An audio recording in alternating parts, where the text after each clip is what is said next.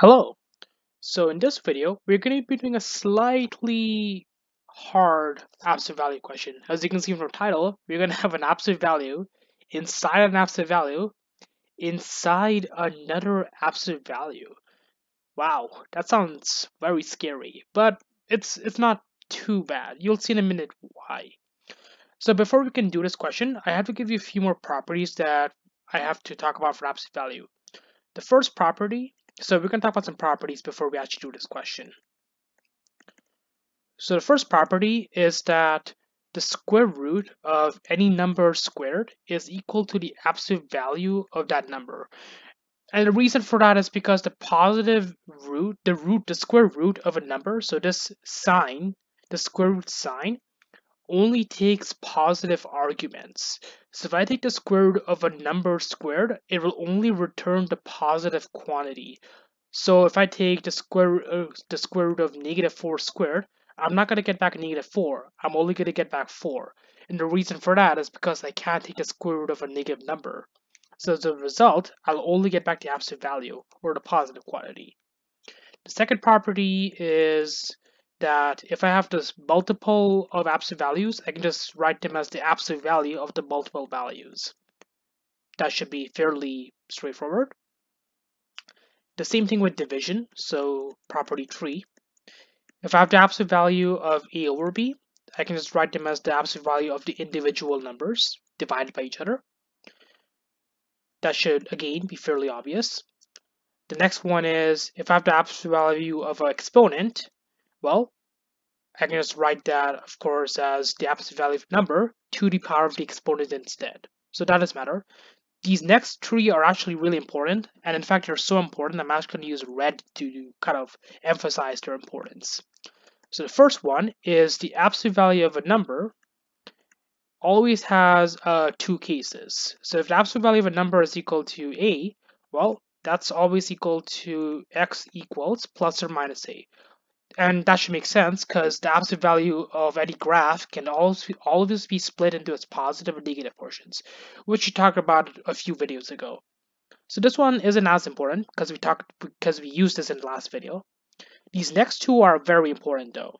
The next one is if I have the absolute value of a number is less than a number, this can be you can take out the absolute value provided that you use an inequality instead. So what do I mean by that? I mean that if I have the absolute value of a number is less than something, well, we can write this as x is between the positive and negative cases. So if the absolute value of x is less than a, that means x is between minus a and a. This one is very important. So I'm going to even star that actually just to kind of emphasize that point. And finally, the last one, if I have the absolute value of a number and that's bigger than a, well, this is equal to x is bigger than a or x is less than negative a. We're not going to use this so often, but we will definitely be using this a lot. So let's do an example. So this one I'm going to change colors because I can. Okay, so for this one, well, so when I write this out, don't panic. It's not going to be that bad. You can have the absolute value of the absolute value of the absolute value of x minus 3 minus 2 minus 4 is less than or equal to 3. Okay, this sounds crazy. How are we supposed to solve a triple absolute value? Oh my. Okay, it's not too bad right away. Don't panic. We will be using this property right here. Remember that if I have the absolute value of a number is less than something, we can always split it into two inequalities, which we kind of have. We have the absolute value of something. It doesn't matter if there's more absolute values. The point is that the absolute value of something is less than something. It doesn't have to be, strictly speaking, it could be less than or equal to. It doesn't matter. As long as at least less than, we're okay. So what we can do is we can now split this. We can write this as minus 3 is less than or equal to the absolute value of x minus 3 minus 2 minus 4 is less than or equal to 3. So this kills off one of the absolute values. That's great. Now what can we do here? Well, we can add 4 to both sides to get rid of this minus 4. So if we go ahead and do that, we will get 1 is less than or equal to the absolute value of x minus 3 minus 2 is less than or equal to 7. Okay, now we should probably do the case situations. So we can have the negative case and a positive case. So let's do the negative case first, because that one is a little bit more interesting. So the negative case. Well, in this situation, we're going to have, let's see, 1 is less than or equal to the negative of, let's see, this gets rid of the first absolute value right there, or rather the second. So that's going to give us x minus 3 minus 2 is less than or equal to 7. So if I divide both sides by the negative quantity, well, actually, we don't have to divide. We can just distribute the negative throughout this term. So this will give us 1 is less than minus x minus 3 plus 2 is less than or equal to 7. So now if I subtract 2 from both sides, we'll get negative 1 is less than or equal to minus absolute value x minus 3 is less than or equal to 5. Okay, now we can divide both sides by negative 1. If we do that, we will get 1. And remember, if I divide both sides by negative, the inequality is going to flip. So this is going to equal 1 is bigger than or equal to the absolute value of x minus 3 is bigger than or equal to minus 5. Okay, now let's work on these on a separate case-by-case basis. So as long as you keep your work organized, it's not too bad. You just gotta be really careful about all the different cases that are going on. So now we're gonna get 1 is bigger than or equal to x minus 3. And here we're gonna get absolute value of x minus 3 is bigger than or equal to negative 5. But this case is very interesting because the absolute value of a number is always positive. So it doesn't matter if I put in negative 1 million, 0, 5, 10, or whatever. This is always true. It's always going to be bigger than negative 5, no matter what. So we don't have to do anything here. We can just ignore it. Because this case is always true. So we don't need to even worry about this. Okay, so back to this one. Because we have the absolute value of a number is less than or equal to 1, we can once again use the rule above. So for a reference, that was rule 6 here. So as a result, we can now split this into 1 is bigger than or equal to x minus 3, which is bigger than or equal to negative 1.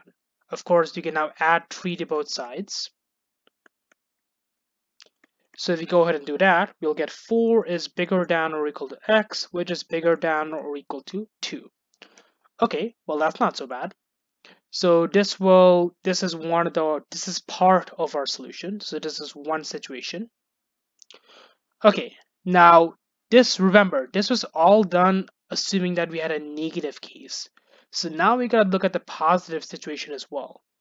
Well, okay, so for the positive situation, so I'm just going to put this on the side here. So for the positive case,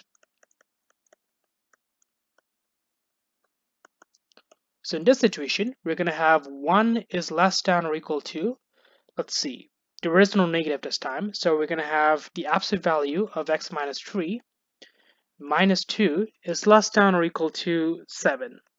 Okay, now we can add 2 to both sides to get rid of this 2 on the middle. So if we do that, we're going to get 3 is less than or equal to x minus 3, which is less than or equal to not 7, but 9. And let's see here. Now we can again split this into 2 different cases. So the first one here is we're going to have 3, let's see here. Yeah, so in this situation, we can split this absolute value into a positive and negative case. So this one is going to give us 3 is less than or equal to x minus 3, which is less than or equal to 9. And in this situation, we're going to have 3 less than or equal to minus x minus 3, which is less than or equal to 9. Okay, so now we can go ahead and add 3 to both sides here. So this will give us 6 is less than or equal to x, which is less than or equal to 12. Okay, so we have another set of solutions here. Here we could distribute the negative through this whole thing. So this is going to give us 3 is less than or equal to minus x plus 3, which is less than or equal to 9. We subtract 3 from both sides. So this is going to give us 0 is less than or equal to minus x, which is less than or equal to 6. And here we could divide everything by negative. Dividing by negative means we got to flip these inequalities around. So this is going to give us 0 is bigger than or equal to x, which is bigger than or equal to 6. Okay, so let's kind of compare what we have done. So we used our rules, or rather our rule, to simplify down this absolute value, starting from the very start to this case, and then we proceeded step by step. We broke this down one more time into positive and negative cases, and then we went from there. We did several more cases and we kind of simplified it all the way down. Doing so, we got this situation for x and these two situations for x. So let's just summarize that here. So we got 4 is bigger than or equal to x, which is bigger than or equal to 2. Here we got 6 is bigger than or equal to x, which is less than or equal to 12. And here we got 0 is bigger than or equal to x, which is bigger than or equal to 6. So all we have to do now is we kind of, oh wait, hold on. That should be a negative, I believe. Let's see. Yeah, 0 is bigger than or equal to negative 6, and that should be a negative 6. Yeah, that should be a negative 6. Okay, so all we have to do now is put this in order. So in interval notation, so we're going to get minus 6, comma 0, and the reason we use square brackets is because there's an equal sign for all of these inequalities. So as a result, we need to use square brackets. And because we are joining different domains together, we have to union them. So union 2, comma 4, union 6, comma 12. And that's it. That is our answer. So let me just box that real quick. And that's it. So despite it looking like a really scary problem at first, right there. So despite this looking really scary, as long as you remember your properties and just do it step by step, just slowly going at it, it's not so bad. Okay, with this, I will see you in the next video. Have a good night or day, depending on where you're from. See you around.